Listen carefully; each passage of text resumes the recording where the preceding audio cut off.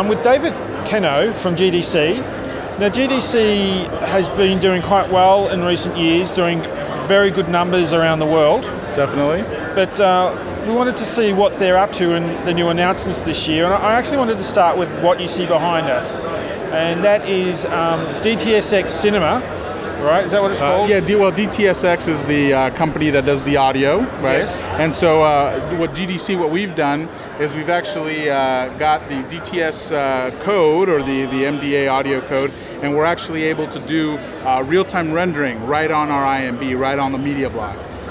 So that means if you had an auditorium with the 11.1 speaker configuration, you could do that with no hardware modifications, just a software upgrade to get to an 11.1 immersive audio implementation. Exactly, 11.1 or up to 16 channel right now, with more to expand more later, but up to 16 channels of real-time rendering for the MDA audio, or the immersive object-based audio, and it's all rendered in real time on our IMB. Well, that's very impressive, and that's it's very opportunity, because there's a lot of talk this year about object audio and how SMPTE's standards are getting close to ratification, and we have today working implementations shown here, etc. So when the standard is finished, there'll be a few little refinements to go, but we're pretty much ready, on the starting blocks, ready to spring out there with object audio on your platform and many others. Yeah, exactly. Definitely ready to go.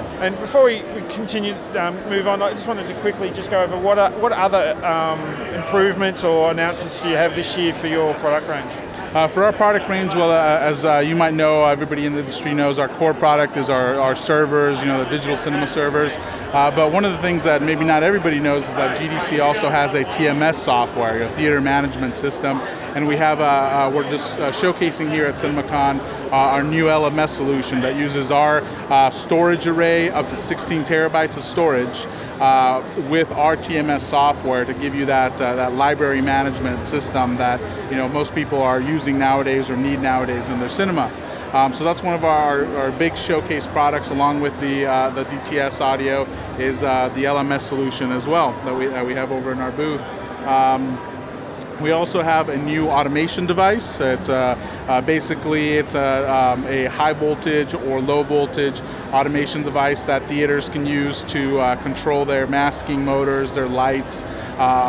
It's going to have a built-in dimmer in it, and so it's going to be built-in dimmer. Okay. Yeah, built-in dimmer. So we have we also have a 3D system. So we really have the full cinema kind of solution. This full cinema package that we're showcasing at CinemaCon this year. And just on the automation device, it's quite a nice unit, and one of the things I do like about it, it's got buttons on it. The buttons light up, so you've got information on what is actually the state of the auditorium, which I think is especially useful if you're trying to troubleshoot issues. So you know what signal should have been fired because the light is indicating it, but the curtains didn't move. So you know where the problem starts and ends. So those sort of little touches actually go a long way when if you're an engineer and you're trying to make that auditorium work flawlessly. It's those little polishes which go a long way. Yes, and secondly, the high voltage, which means you can turn your amps on and off, for example, through the unit as well. Exactly, your amps, your projector, even if that's something you're looking to do.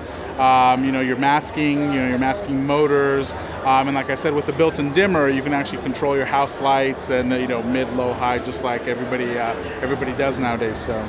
Well, thank you very much, David. Yeah, definitely. And good to see you this year, and I hope to see you next. Anyway, that's James Garden at CineTechGeek at CinemaCon 2015. Bye for now.